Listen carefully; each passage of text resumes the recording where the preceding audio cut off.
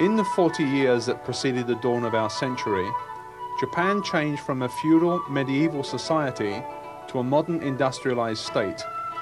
Unlike Europe, where the transition from an agrarian to a commercial lifestyle was a gradual one, in Japan the change was abrupt, divisive, and bloody. The martial nature of Japanese society was scarcely diminished by the metamorphosis.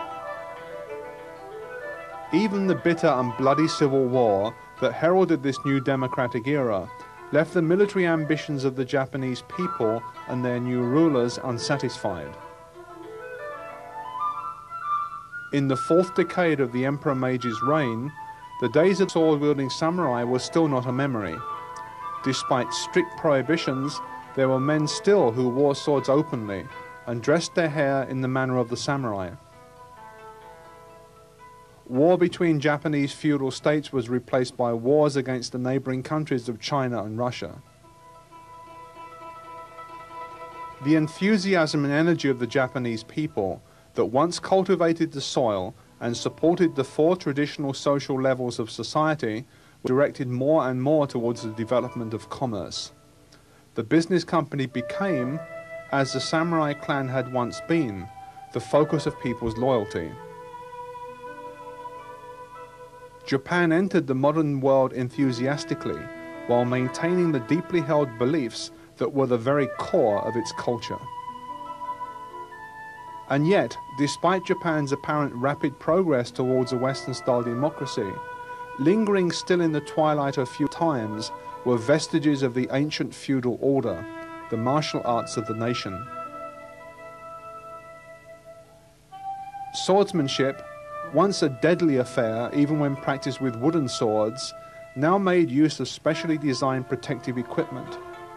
Rules were introduced to minimize injuries. Competitions became popular. Swordsmanship became a pastime rather than a profession, open now to both gentleman and commoner. Modern fencing with the bamboo practice sword was added to the physical education curriculum of many schools. Ironically, even foreign military advisors, stationed in Japan to train the new Japanese Imperial Army in modern warfare, recognized the value of these arts and enthusiastically embraced them. However, despite the steps taken to modernize and popularize the ancient weapon arts of the samurai, the younger generation's interest leaned more towards the unarmed martial arts. In the early part of this century, to satisfy the public demand for safe and invigorating sports with a martial flavor, judo was developed under the supervision of Jigoro Kano, one of Japan's most respected educators. Its ancient cousin, jiu-jitsu, continued to flourish, although less publicly. Daito-ryu Aiki Jiu-Jitsu, originally the secret art of the Takeda clan, was taught for the first time to outsiders, although not yet to the public at large. Its chief proponent, the dynamic and multi-talented Sokaku Takeda, declared that his art had 10,000 techniques. There were probably many more. Traditionally a subsidiary art to swordsmanship, jiu-jitsu had no coup de grace, no fatal blow to finish an opponent. Using a jiu-jitsu technique, a samurai could easily disable a person of inferior rank when necessary. By doing so, he demonstrated his technical superiority and avoided the need to engage in combat with a social inferior. By not harming his antagonist, he demonstrated a degree of control that all samurai worked hard to acquire and took great pride in. In a previous age, an opponent who continued to resist the unbearably painful grips and holds of jiu-jitsu could easily be dispatched with a knife or short sword with little further effort. However, in a country at peace, where arms were no longer carried, in the practice halls, jiu-jitsu techniques were now brought to a conclusion by the aggressor being held immobile.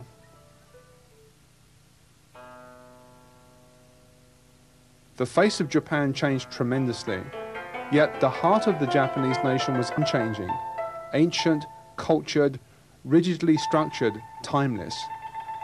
Feudal and modern democratic Japan existed at the same time and in the same place. The nation travelled by train to work in the offices of a metropolis that rivaled New York and London in size and prominence. It returned, in many cases, to homes little changed since the beginning of the feudal Edo period, 2 centuries before. The son of Dr. Tokujiro Otsuka, Hironori was born in Shimodate City, Ibaraki Prefecture, on June 1, 1892. His martial arts career began with jiu-jitsu at the age of 5 as a student of his great-uncle Chojuro Ebashi. 7 years later, after enrolling in Shimozuma Middle School, he commenced his study of Shinno Yoshin-ryu Jiu-Jitsu under the noted expert Tatsusaburo Nakaya. On graduating, he took a position with the Kawasaki Bank, but the martial arts remained the most important thing in this young man's life. To gain experience, he trained with experts of many styles, and by doing so became a friend of Morihei Ueshiba, the founder of modern Aikido. At the age of 30, Hironori Otsuka was awarded the rank of Menkyo Kaiden in Shinno Yoshin-ryu Jiu-Jitsu by Nakayama Sensei, a fine achievement for a man still young. Despite strong family objections, he yearned to become a full-time martial arts instructor and suffered the routine of a bank employee only out of respect for his mother. Otsuka had already decided to visit Okinawa and conduct research into karate when he met Gichin Funakoshi in 1922.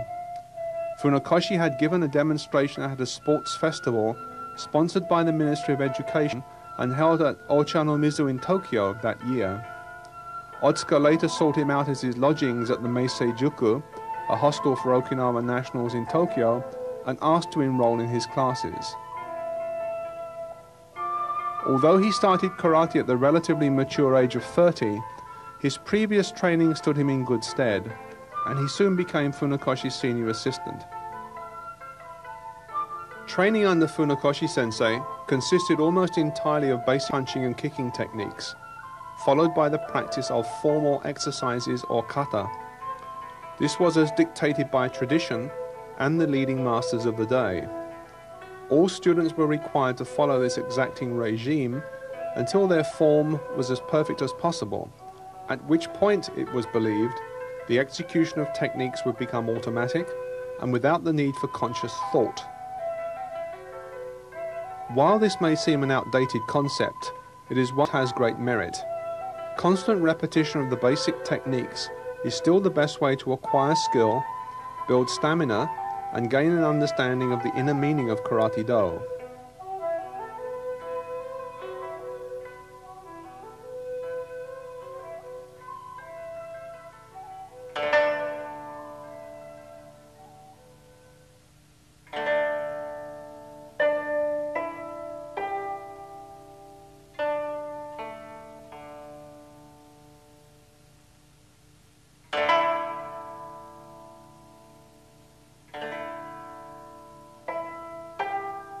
The remarkable movie footage of the founder of Wado Ryu Karate that appears in this program dates from 1965. It is of great historical value in that it allows us to study the fundamental techniques of the style in their purest form, and thereby avoid deviation from the method developed by the founder.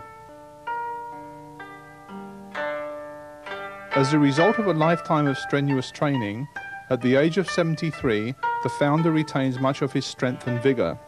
His performance of the techniques that are unique to Wado Ryu is both crisp and elegant, demonstrating a degree of control that very few at this age possess.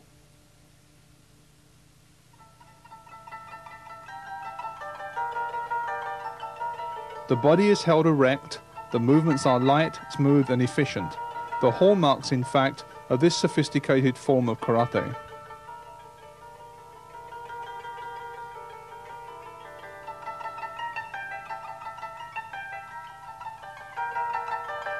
As the punch is performed, the opposite hand is pulled back strongly to augment its power.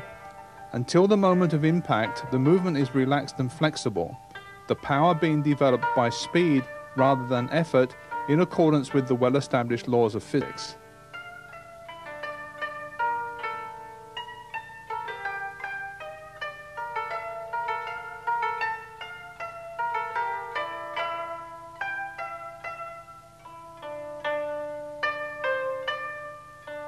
Movement and thought must be natural and in accordance with nature's laws.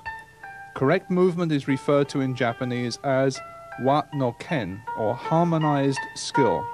Correct attitude is called wa no koro, the harmonized mind. The way of correct technique is called the way of harmony, wa no michi. Wado Ryu karate is based entirely on these important principles. It is therefore called the way of peace and harmony.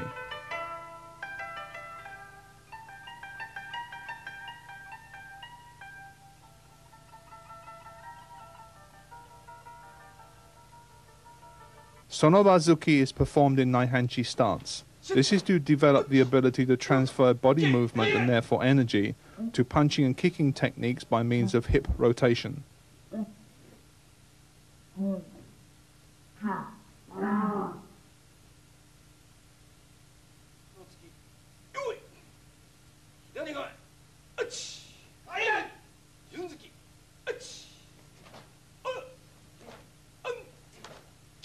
Basic techniques are truly the foundation of karate. Like any strong foundation, it can only be built by long-term effort, a piece at a time, and at the cost of great energy and effort to the builder.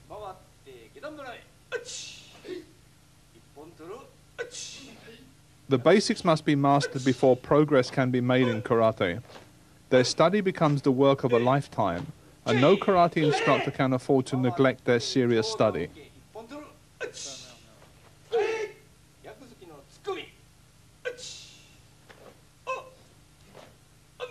Each technique must be performed with the utmost effort. Each properly formed technique adds to the performer's skill and ability.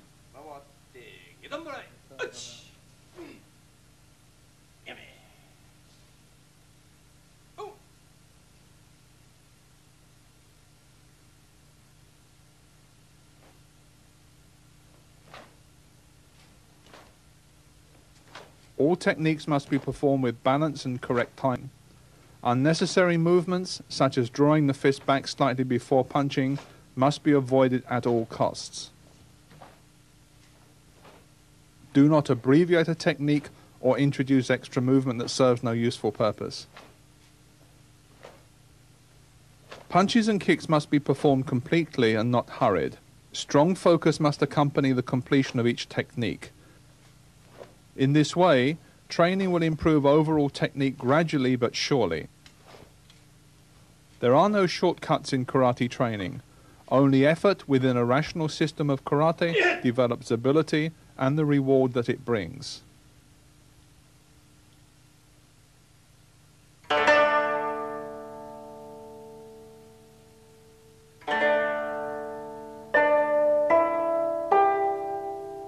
It was long believed that most Wado Ryu kata came directly from Gichin Funakoshi. This is an oversimplification. The picture is certainly not as clear as it has been painted.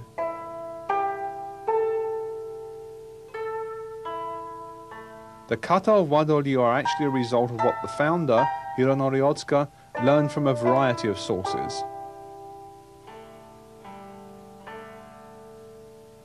When Gichin Funakoshi first arrived in Japan from Okinawa, he knew very few kata, perhaps only Kushanku and Naihanchi thoroughly. To his credit, trained with Kenwa Mabuni of Shito Ryu to expand his knowledge. Funakoshi did become a major influence on Hironori Otsuka, but certainly there were others. Choki Motobu taught Naihanchi kata as the core of his karate method, maintaining that this kata contained everything a karate man needed to know. Otsuka studied with Motobu, and his interpretation of Naihanchi, which was both forceful and effective, can still be seen in Wado Ryu. Kenwa Mabuni also coached the talented newcomer, correcting the Pinan kata that Otsuka had originally learned from Funakoshi. To what he received from these famous teachers, Hironori Otsuka added the results of his own research into karate, as well as many principles he had absorbed from his long years of jujitsu training. There are two ways of writing the Japanese character for kata. One suggests a fixed form that cannot be changed. The other indicates an organized form or shape that has a degree of flexibility, allowing it to be adapted to suit any situation. This means that once the shape or outward appearance of a kata is mastered, its essence can be used to meet and overcome any force. This is the true secret of kata.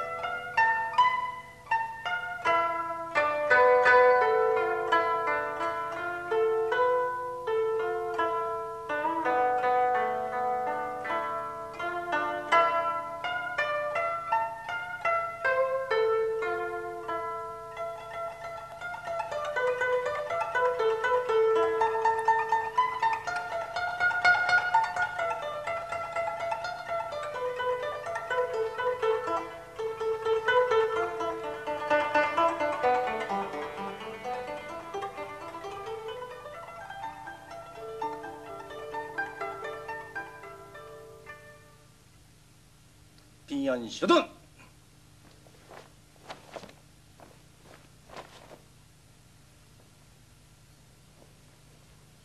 에이!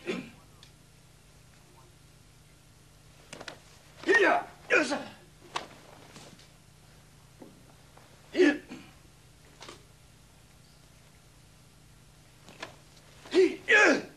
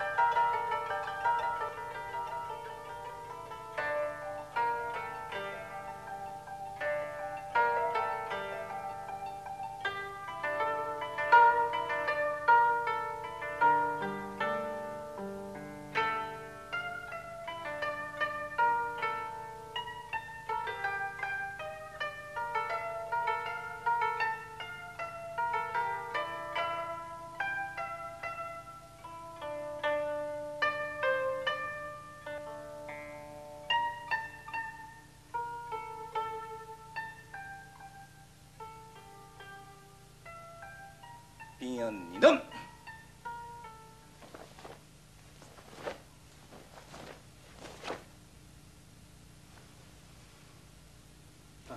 에이!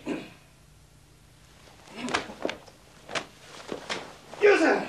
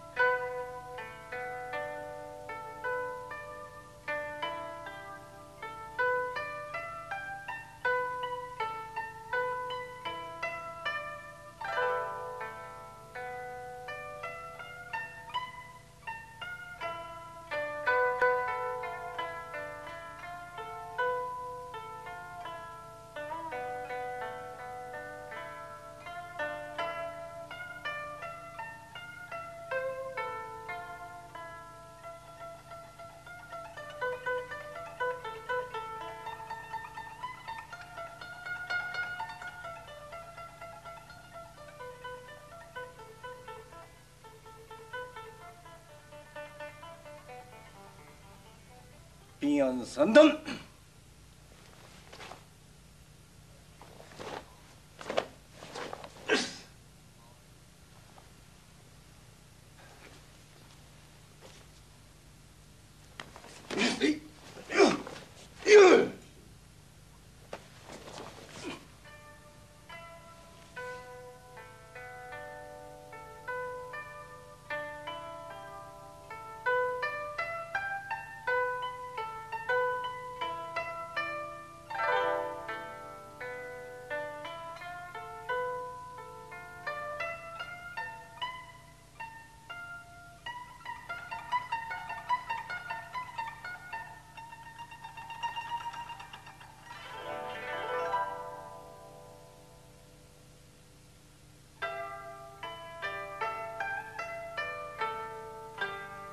The rest of Pinan Yondan was not found on the original footage taken in 1965.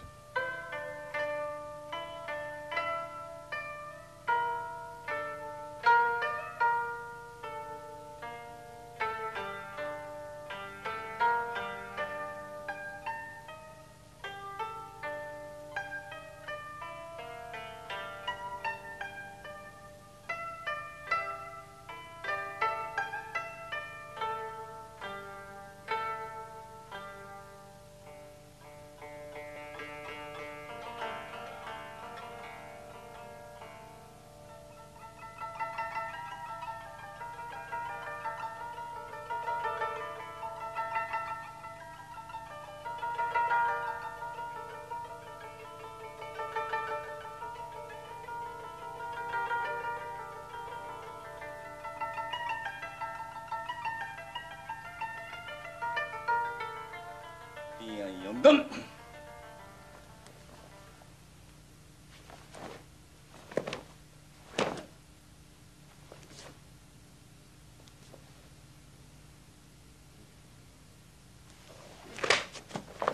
Yes.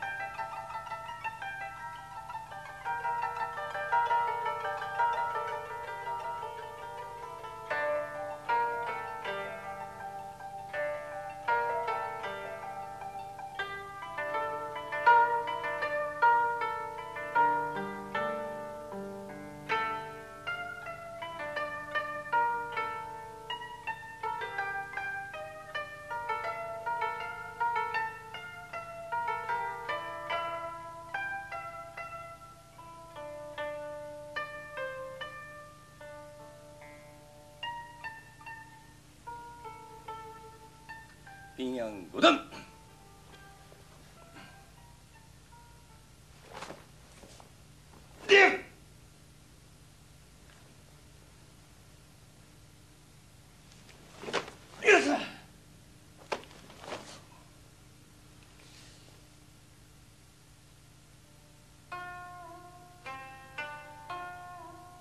From the Oshima Hiki, a record of a conversation between the Okinawan seafarer Peichin Shiohira and the Japanese scholar Yoshihiro Tobe, we learn of a great Kempo practitioner from China called Kusanku.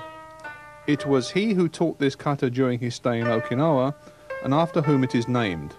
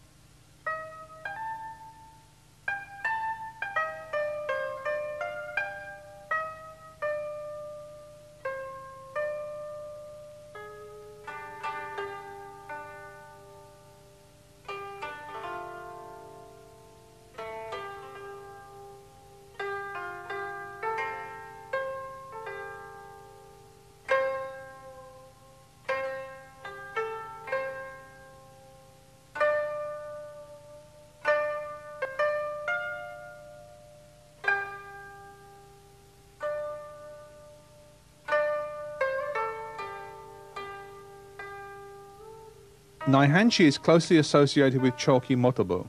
It was with this instructor the founder studied this kata and its practical combat applications.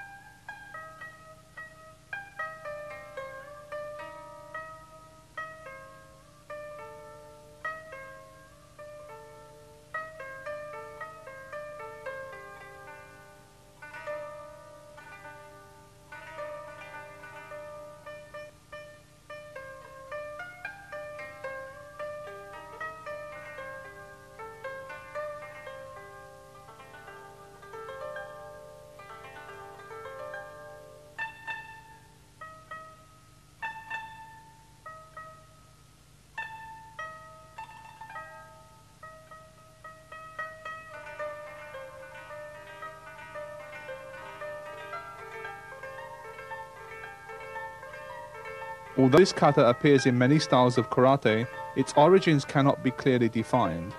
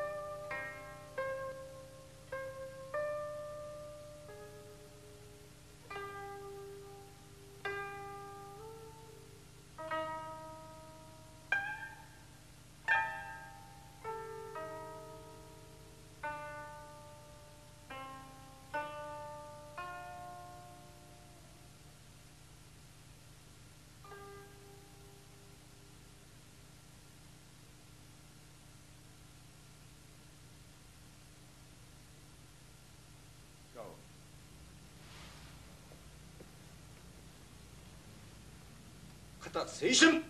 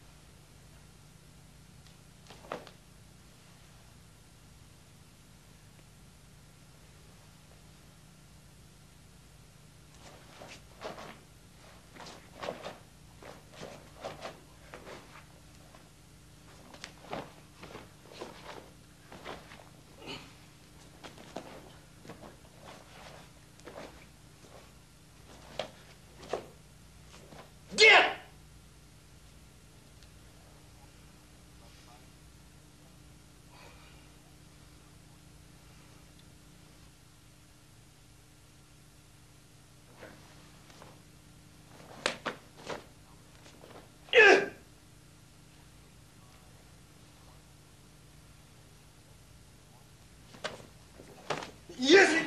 There!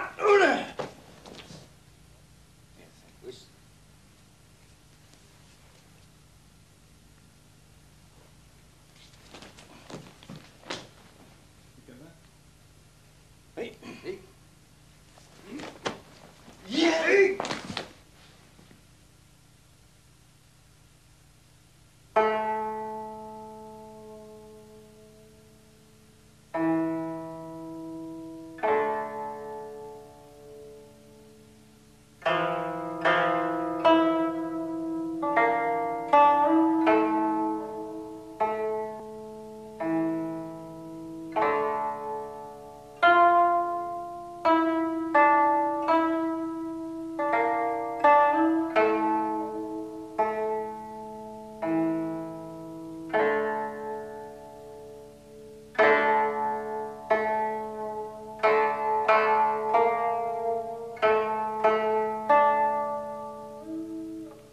Gichin Funakoshi's very best students were Otsuka Hironori, Takagi Masatomo, Nakayama Masatoshi, Ito Kenichi, and Konishi Yasuhiro. His followers believed that Otsuka's natural ability and jiu-jitsu experience made him the foremost of the old master's students. As his skill increased, Otsuka started to incorporate into his karate elements of jiu-jitsu that were second nature to him. The principles of evasion and absorption became part of his teaching, which greatly displeased his instructor. Those close to the now aging karate pioneer may well have been jealous of Otsuka's ability, and this would, in time, lead to many problems. Otsuka, having spent his formative years studying in a jiu-jitsu dojo, where hard physical contact was deemed a vital part of training, now promoted the idea of practical fighting drills, Kihon Gumite, that involved contact. A parting of the ways became inevitable. Gichin Funakoshi would not allow sparring, maintaining staunchly that only kata and basic training were necessary to produce good karate men. He demonstrated his beliefs by refusing to test his own fighting skills against other martial artists. When challenged by judo men, he asked Jigoro Kano, the founder of judo and his sponsor, to make the youngsters withdraw their challenges. There were two challenges he could not avoid, however, and both involved Choki Motobu. Confronted by his arch-rival and his young protege, Funakoshi was grabbed and rendered helpless by Motobu's student, a judo fourth dan. Hironori Otsuka eventually intervened and, taking hold of the boy with a jiu-jitsu technique, threw him to the ground. Motobu, an undisciplined but skillful and aggressive fighter, took delight in humiliating Funakoshi a man for whom he had little respect. Yasuhiro Konishi, shown here to the left of Motobu, reported that a newspaper carried the story of a fight that took place between the two in 1930. When Funakoshi finally faced his nemesis, his feet were instantly swept from beneath him, and he suffered the indignity, as he lay at Motobu's feet, of having his face menaced with the latter's enormous fist. The first incident with the judo man served to reinforce the reputation of Otsuka. The second damaged that of Funakoshi. Master Funakoshi based his teaching firmly on the practice of forms, kata, and basic training. Prearranged, controlled sparring was practiced but not emphasized. The idea of competition, and therefore of combat in karate, was abhorrent to him. In 1922 he stated, "It is not possible to have competition in karate as they do in kendo and judo, because if you strike your opponent in karate, it could be fatal." Funakoshi's students at the Tokyo University Karate Club clearly felt unfulfilled in their training, and in the late 20s started experimenting with protective equipment that allowed them to spar in a somewhat realistic manner. Foremost among them was Jizaburo Miki. During a study trip to Okinawa, Miki demonstrated the kata he had learned from Gichin Funakoshi before Yabiku Moden, the renowned karate master that told him that what he was doing was not karate, but Okinawan folk dancing. Miki returned to Tokyo and, perhaps as a result of Moden's comments, enthusiastically took up full contact sparring with equipment to test his technique. He was not alone. Even karate legends such as Chojo Miyagi and Kenwa Mabuni experimented for a short time with the new equipment, only to find it inadequate. Miki's dedication to Bogu Kumite, as it was called, was such that he co-authored a book with Mizu Hotakada that promoted sparring. Funakoshi with Otsuka finally withdrew from the Tokyo University Karate Club. Several reasons were given, chief among them that the Japanese students did not treat their Okinawan instructor with sufficient respect.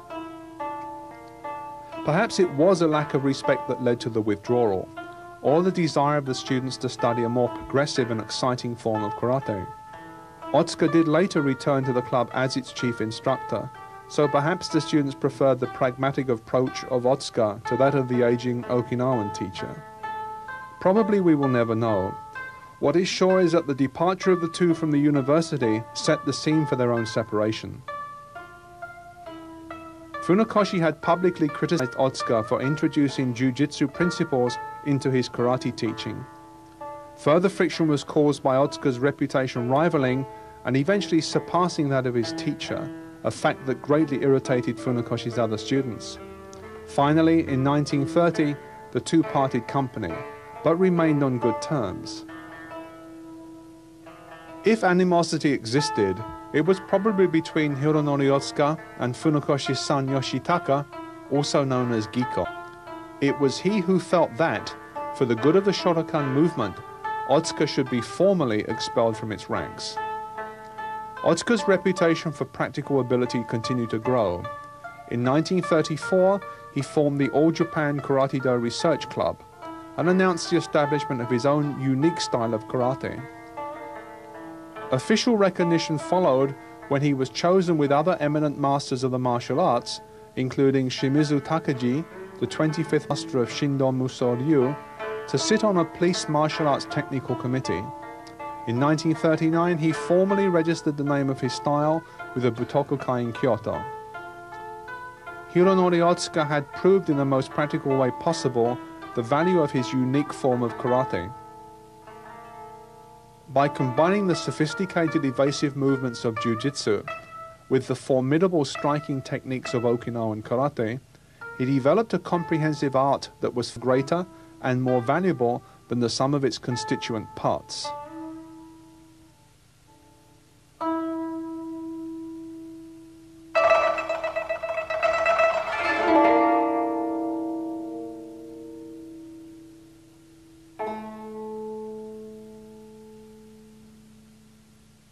Kion Gumite, or the basic formalized fighting techniques of Wado Ryu, were developed by Hironori Otsuka and are unique to his style.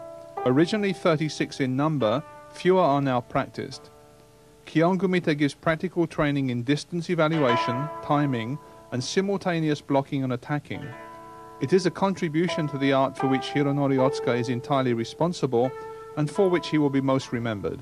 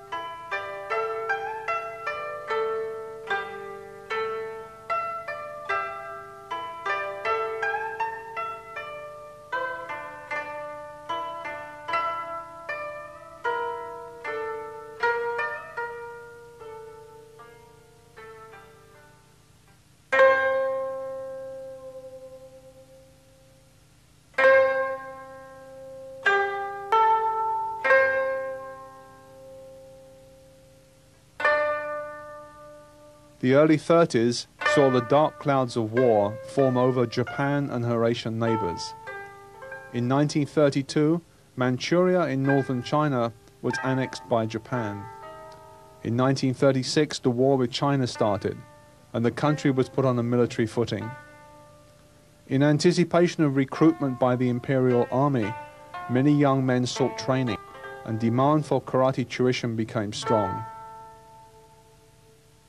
Training changed from the constant repetition of basics and kata to the practice of kumite, or real fighting.